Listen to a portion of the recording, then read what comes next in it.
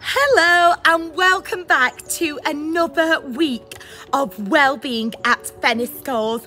5 more sleeps and you lot, you get a well-deserved break, and my goodness, you truly deserve a break. So well done you for powering through this tricky term.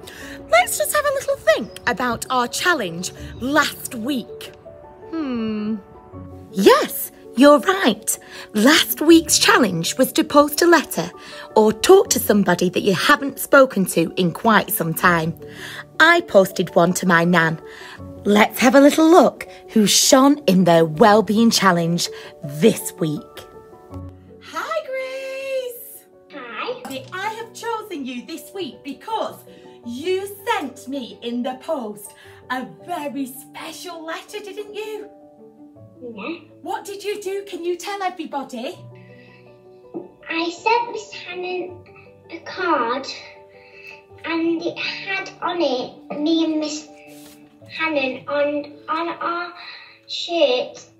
It had our names on. It did. And how did you feel when you was making me the card?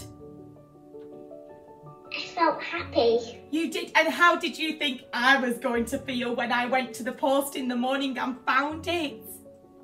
Happy as well. I felt more than happy, Grace. I was absolutely over the moon. To Miss Hannon, you bright my day.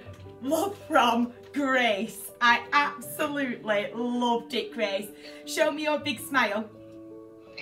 Because that is exactly how I felt when I received this little card from you, Princess. So thank you so much. Have you enjoyed doing the Wellbeing Challenges?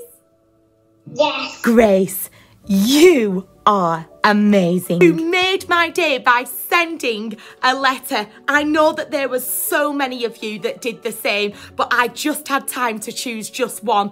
But everyone else, keep up the amazing work, and maybe one day you'll feature on Wellbeing at Feniscowles. Are you ready to hear about next week's Wellbeing at Feniscowles challenge? Now then, we have a very special guest with us here today, and it's none other than our English coordinator, Mrs. Sarami, who's going to help me go through next week's challenge. Hello everybody. So this week is National Storytelling Week, and we have been celebrating this both at school and also at home virtually via our Teams pages. We have been listening to our teachers reading their favourite stories to us. Now, we thought it would be a really good idea for this week's challenge for you to make a den where you could read your favourite stories.